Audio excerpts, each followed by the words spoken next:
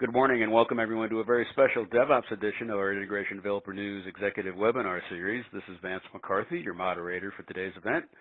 And today we're going to continue our look at software-defined disruption and how DevOps can deliver some terrific benefits to both IT and business. And in this session, we're very glad to have with us Keith Chambers, Technical Leader at Cisco's Cloud Services Group. Keith, welcome to the event. Hi, thanks a lot, Vance. Thanks for having me. We're really glad to have Keith with us for this session. He's one of the folks at Cisco taking DevOps enablement to a really high level. It's embracing operations as well as front-end developers and even overall business stakeholders. Keith is going to go through how he is bringing all the pieces together for a real successful DevOps initiative for any size company in today's session. And so with that, with so much to cover, let me hand it to Keith right now. Thanks a lot, Vance. So thanks for tuning in today. We're excited to talk about hybrid DevOps and why we think that's going to be a big thing, why we think that's going to help operations, help developers, and help organizations overall to deliver software faster and to stay competitive and to help disrupt.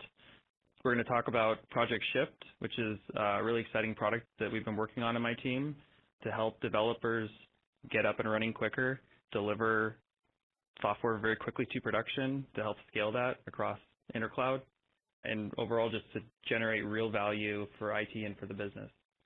We're going to give you a preview of what we have going on at Cisco Live. We have lots of great hands-on demos. You can meet the team that's built Shift, and then we have a really exciting lineup of kind of the who's who of the DevOps industry. So we'll talk a bit about that. And then just to give a little bit more background on myself, so I've been here at Cisco now for about 15 years.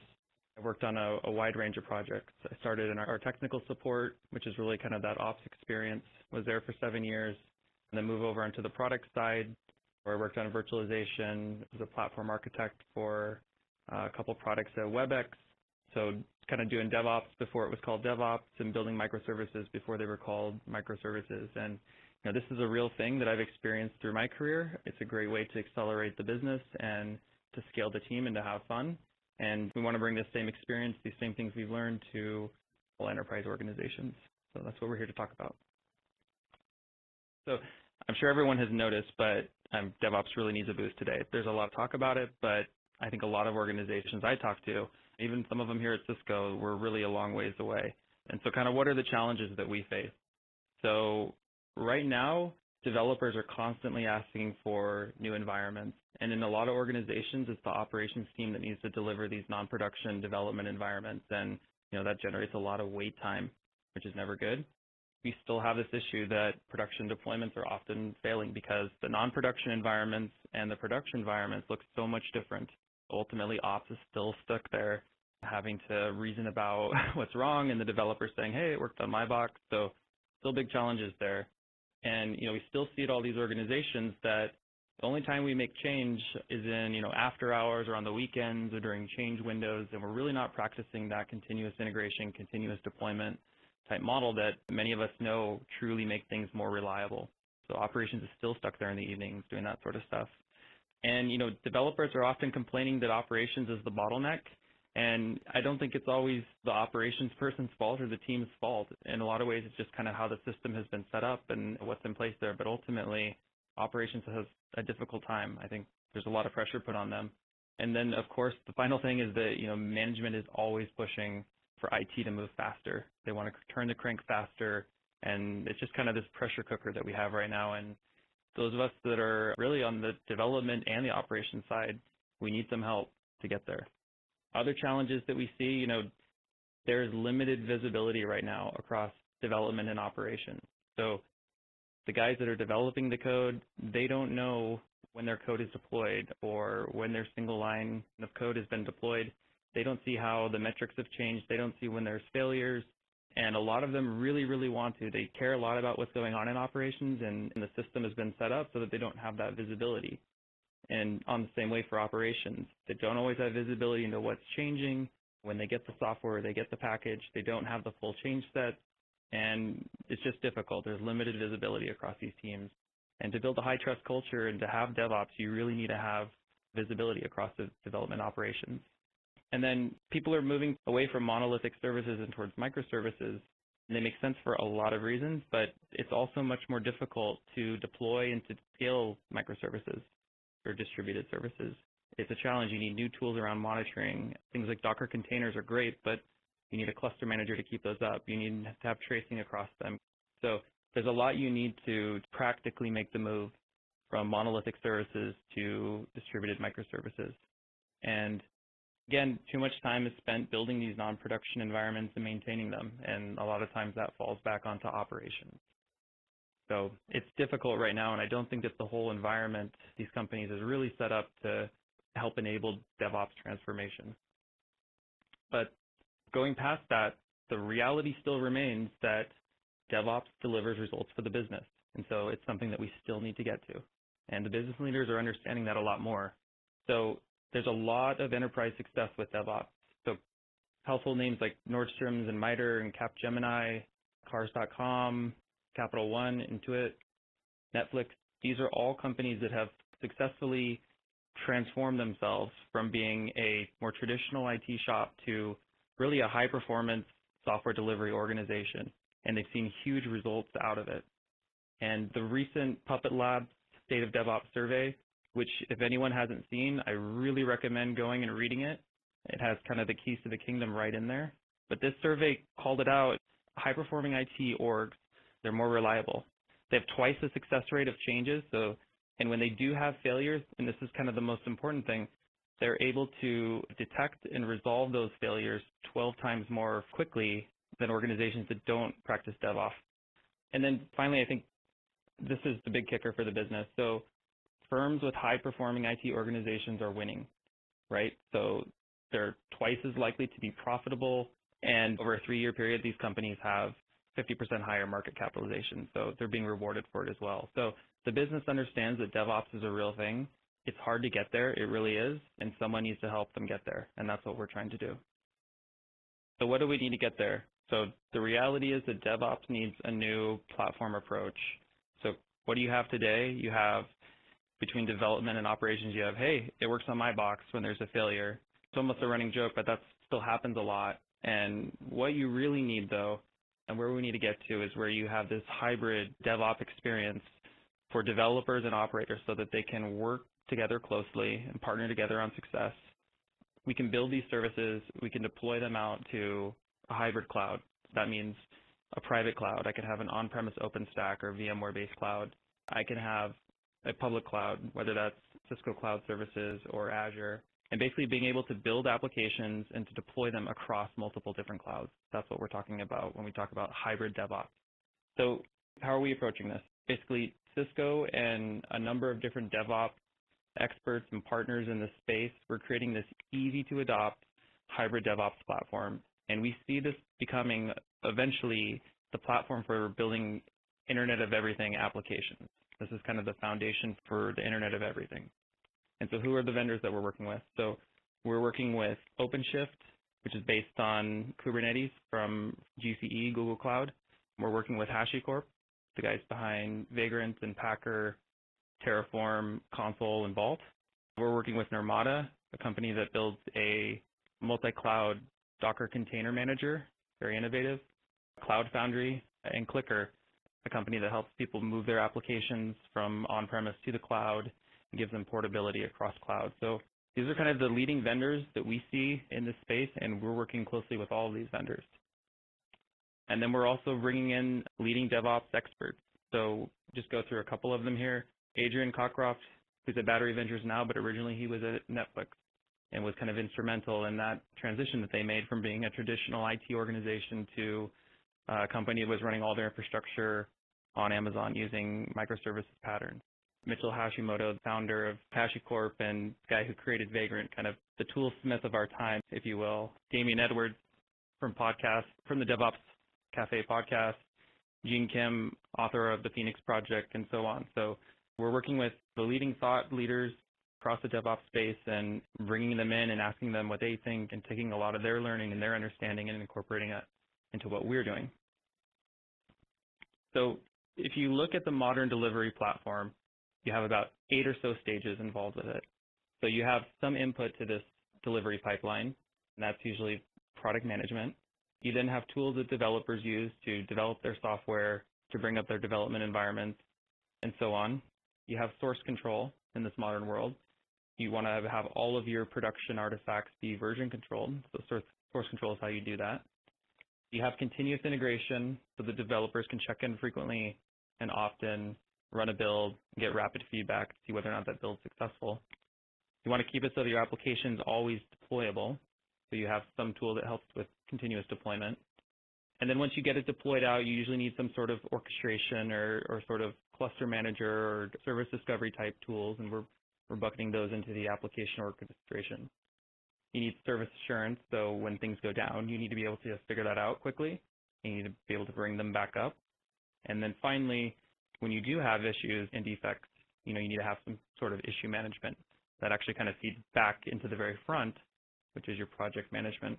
And one of the things that we're doing with our product, with Shift, is that we're taking all these different phases of the life cycle, and we're tying them together through a product that Cisco has called Spark.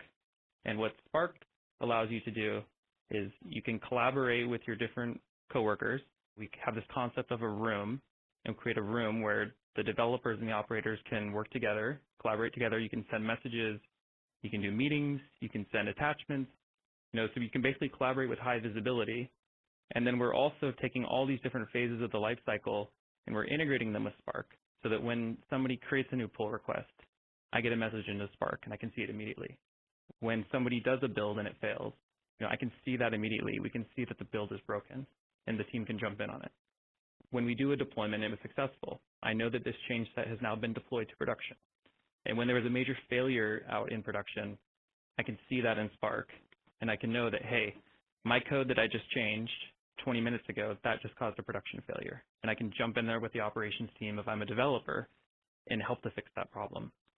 So we've been using this approach as we built this product that we have called Shift. And you would be amazed to see how often developers and operations at 2 in the morning, when something is broken, will jump in and work together to try to solve problems.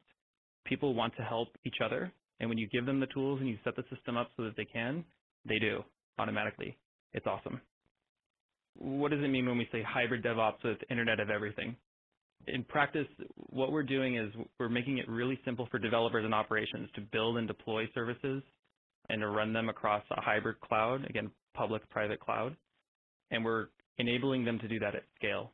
So we're building on top of massively scalable tools, the same sort of tools that you'll see at a company like a Twitter or an Airbnb.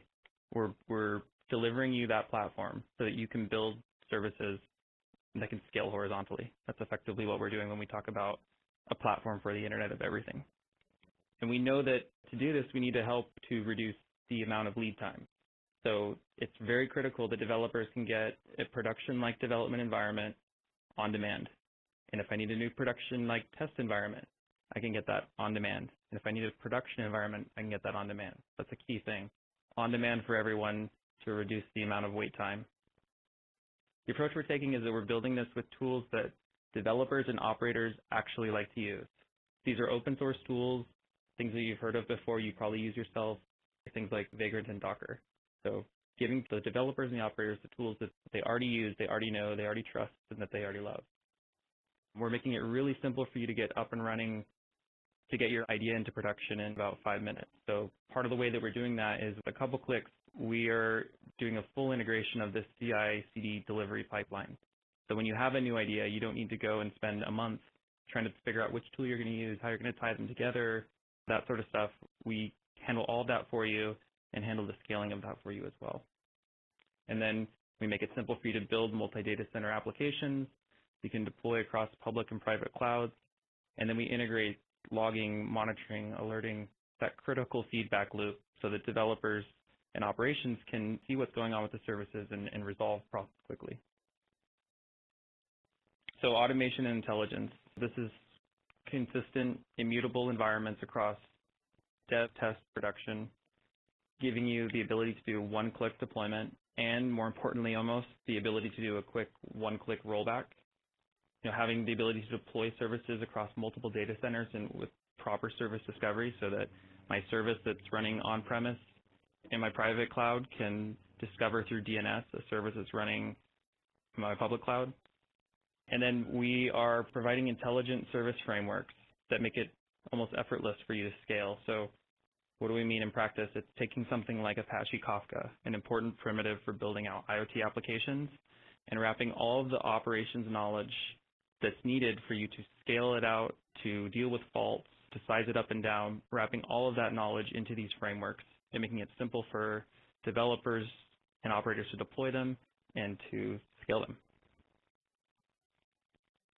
So one critical thing in any complex system is that you have to be able to see the system. You have to be able to understand what the system looks like.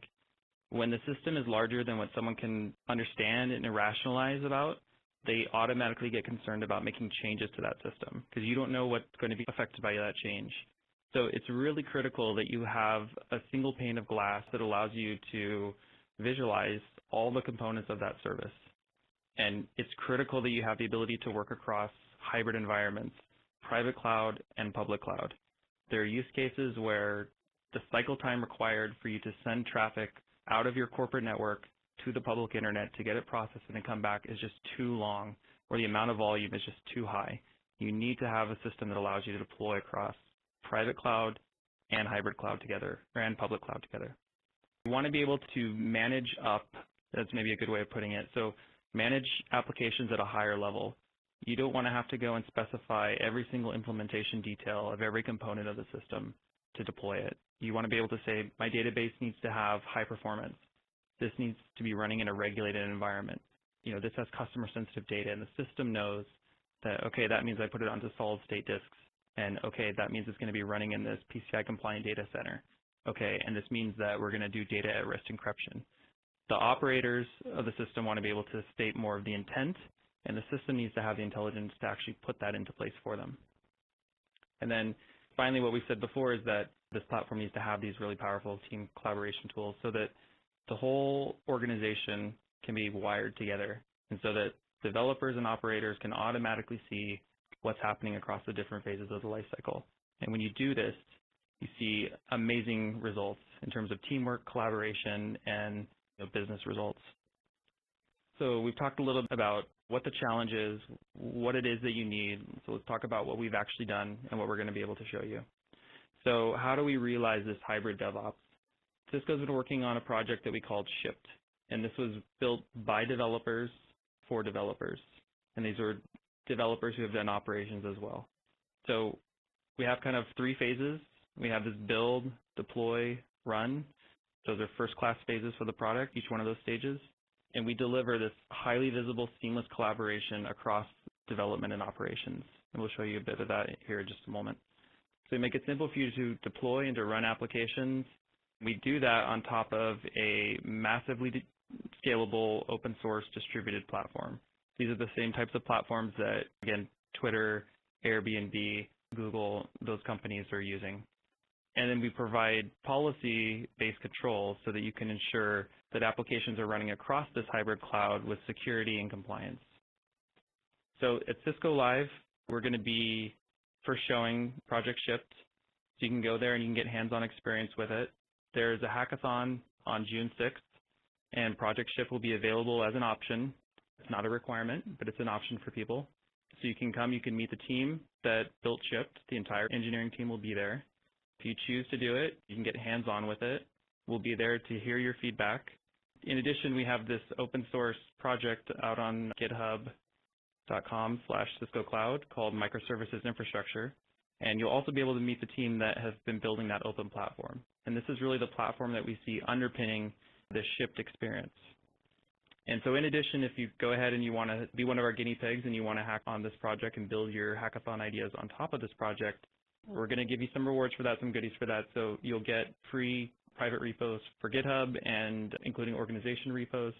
Also bin tray is what we're using for our repositories for Project Shipped. So we'll give those to you at no charge as a way of saying thank you for giving us feedback on our brand new product.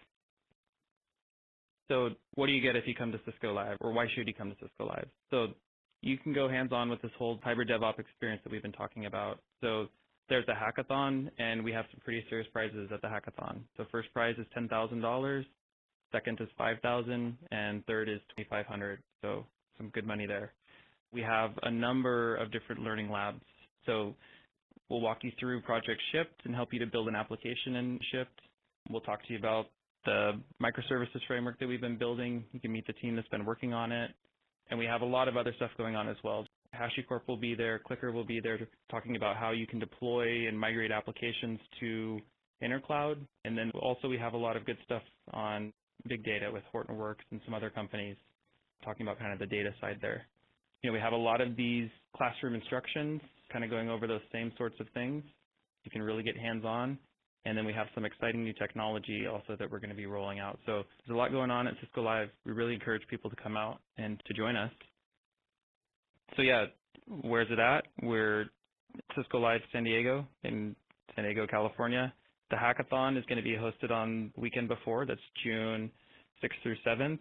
The DevNet Zone itself is going to be open that entire time, the 6th to the 11th, and the main conference is during the 7th through the 11th. And to help make it easy for you guys to all come out, we have a special rate on the DevNet Zone, and that's only $49, which is a great deal. So for $49, you can come out, meet all of our DevOps experts, meet the teams behind this product, and understand how you can get involved and get involved. Keith, great session, great overview of both what you're doing with Hybrid DevOps as well as what Cisco is doing to pull together a community and actually let developers participate. We're going to leave a slide up here that again refreshes folks about the ways that they can participate in the Cisco Live DevNet Zone event, and also a slide up here for folks that can't come to the event. We certainly want them to participate in the DevNet community and how to get engaged online with your ongoing Hybrid DevOps efforts in the community. Thanks again, everyone, for attending. I think we all agree that we got a terrific session here with Keith Chambers, technical lead at Cisco